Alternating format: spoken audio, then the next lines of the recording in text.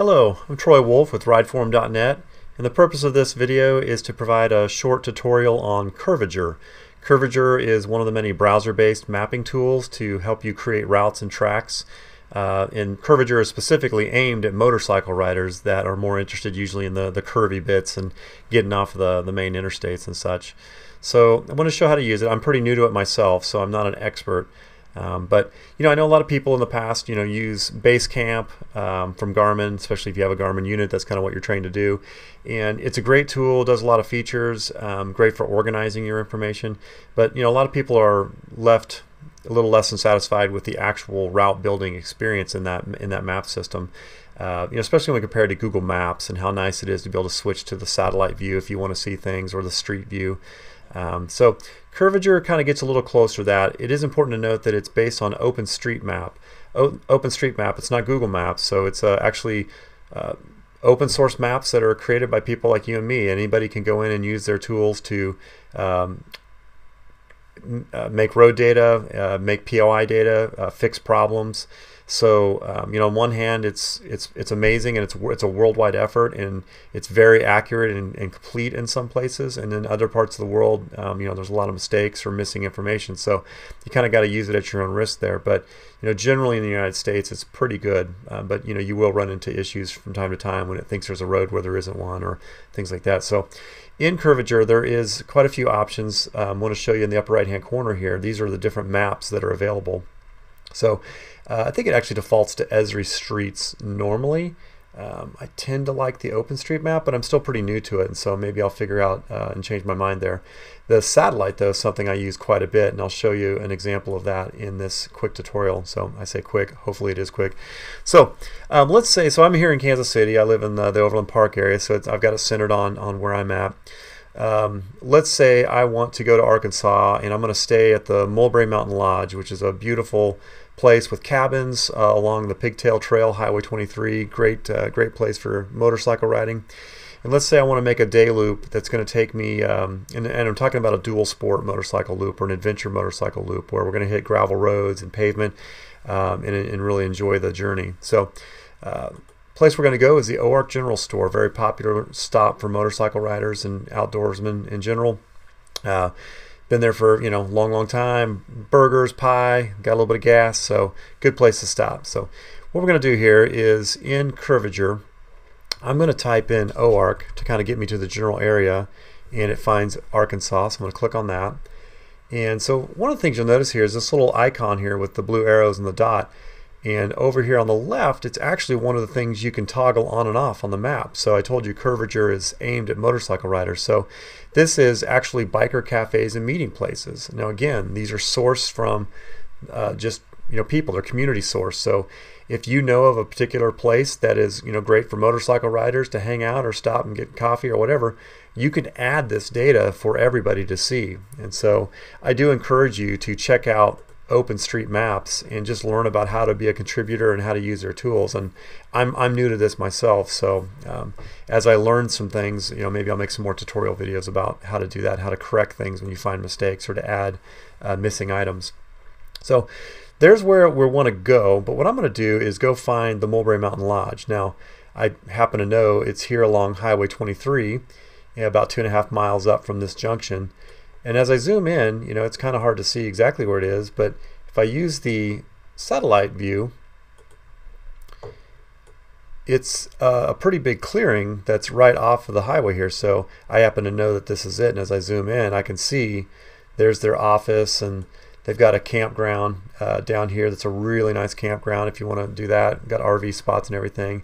They've got a big stage here, and they do some really large music festivals here at the Mulberry Mountain. So what I'm going to do is I'm going to right click right here, and I'm going to set this as my start, and I'm also going to right click here and set as my end. And I'll have a really small track here. Switch back to the OpenStreetMaps, and now what I'm going to do is I'm going to go back over to the OARC Cafe, and I'm simply going to right click there and set that as an intermediate point on my route. So now you can see Kurviger has created a track for me that starts and ends here. And of course it's going to take me out and back the same way, because that's kind of the most accurate way or easiest way to get here and there. Now Kurviger has these different modes, and I'm going to tell you on this short of a track with as few options, you don't get a lot of different variations here. But I'm going to leave it on the extra curvy. It's interesting, so it is going to take me on a little bit different way here. So I'm going to leave that. Now what I really want to do is, I know that this is a pavement road along the Mulberry River on Highway 215, really beautiful, but I want to take a longer gravel route to get out there. So what I'm going to do is I'm going to zoom in here and I'm going to drag this ending point up just to give me a little bit of something I can grab onto here. Now what I'm going to do is click on this, and when you do that you get another intermediate point. I know I want to come up here to this Fly Gap Mountain Road, and I'm going to grab that intermediate point. I'm going to just take it over here on this road. Now what I'm trying to do is get a whole loop going here, and I know I want to hit this road and probably come down here. So what I need to do, I can drag this, but all it's going to do, so I'll show you what happens if I drag that, like say to here, that's not going to get me what I want either. But what you can do is start clicking and just getting more points in there and just dragging those and clicking again. And actually, let me back up here. Let me click this and delete this point. So it actually works better if I work kind of from here. So let me click here and just keep dragging these and just keep adding points.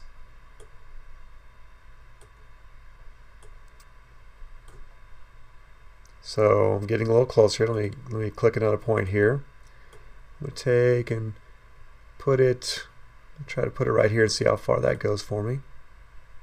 So let me take it back here. Didn't quite get where I want. Let me do this.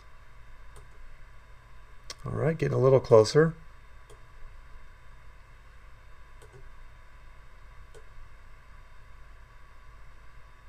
Okay. All right, now that's looking a little better. But I still need to get this over here. Maybe one more or two more points will do it. And so one more probably. I'll get it right over here. Nope, not quite. And one more point in here. Ooh. Being a little tricky on me. All right, so I'll add one more. Get over here. All right, so now we've got a full loop, and I can go ahead and move my ending point a little closer to where I'm actually going to end now. So now I've got a full loop. So and Kurviger will tell me that this is a 55, almost a 56-mile loop, and I can do it in 2 hours and 12 minutes. I'm going to tell you on these gravel roads you're going to go a lot slower than that, so it's going to be longer. So a couple things here. One thing is this route is starting at the Mulberry Mountain Lodge and going counterclockwise, and I actually want to go the other way. So a couple things I can do here. If you click on the advanced options, some things to show you here, and you should just check out these options. Oh, one thing, you'll probably want to turn on miles, feet. This tool is a European-based tool, so most things are in kilometers. So couple options here. So you can place waypoints on streets. You know, if you were to zoom in on my points, I was pretty sloppy with them. They're not actually on the road. Doesn't really matter, but this, I'm going to click it. This will actually kind of correct your points and get them right on the road. Then the other thing I want to do is I want to reverse this route. So if I do that, I don't know if you noticed, but the points change their order. So now it goes 1 through 10 this way. So this will take me off, you know, in the morning, going this longer gravel road adventure route to the OR Cafe, and then from there I can come back home. Now we can save this now. In fact, let me go ahead and show you how to do that. So I'm going to go ahead and collapse the advanced options. So the way you save this is a GPX that you can load onto your Garmin device or your GPS unit, or what I'm doing now is onto my Android phone using the Osmand app. So what you do now is you want to export. So over here on the left, click export, and then I can name this, and I'll call this we'll call this the Mulberry to OARC route. And you want to call it a GPX, or you want it to be a GPX, and I like tracks, not routes, and I like one of my waypoints, and I like to click a lot here, a lot of additional waypoints. Actually, I haven't played with this much to know what kind of a difference this makes, but what I'm assuming is by putting a lot in there, maybe I have a better chance of having accuracy, but I need to play with that and see what that really is. But so far that's been working well for me. And then this might be a little confusing. You might think you need to click generate here, but that's actually not what you need to do. To download this GPX file, you click in the bottom right here, export. And then if you'll notice here at the bottom of my browser in the lower left corner, there's Mulberry to OArc. So I've got that GPX file on my computer now in the normal location that your browser downloads. Normally that's in a folder called downloads, but you may have changed that on your computer. I want to show you another option here. So it's kind of nice to break these kinds of loops into 2 tracks so that you have a definite endpoint. You know, I probably wouldn't miss the OArc Cafe if I were writing this, but you know, you wouldn't if there was a point to go to the OArc Cafe, you wouldn't want to ride right by it. So by having a track that goes there and ends, and then having another track home, that can definitely solve that problem. So Kurviger has a pretty cool feature here where if you click on this point here, you can click Route 1 or Route 2. So I'm going to click Route 1 to start with.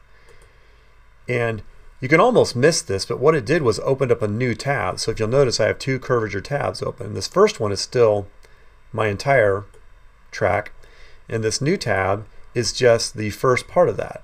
So now what I can do is I don't need to touch this at all. I can just go ahead and export this, and I could call this, you know, we'll call it track 1 for now. Track 1, track, waypoints. I don't need the route. Some people like those. You might want to export that. So now I've got track 1, and then I can come back here and I can just click Route 2, and again you'll see a new tab open, and now I've got the return home part of that track.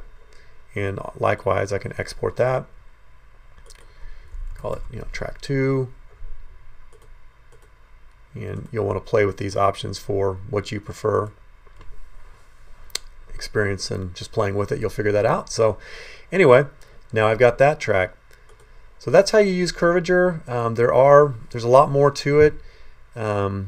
Oh, I forgot to show you this. I tend to collapse this left panel so then you've got more map to work with. So that's a pretty nice feature.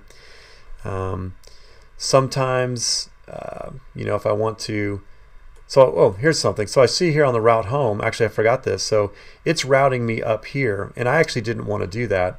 But it is interesting. If you look at the satellite here, you can see there's some pretty remote roads in here, and you know, maybe that's not what I wanted to do on my drive home.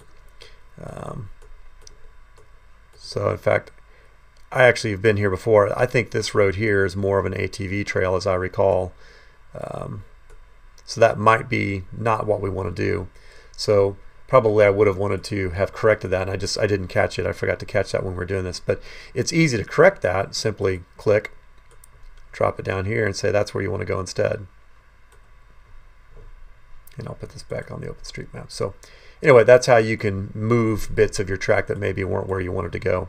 So that's all I've got for this video. Hope that's helpful for some people. Enjoy.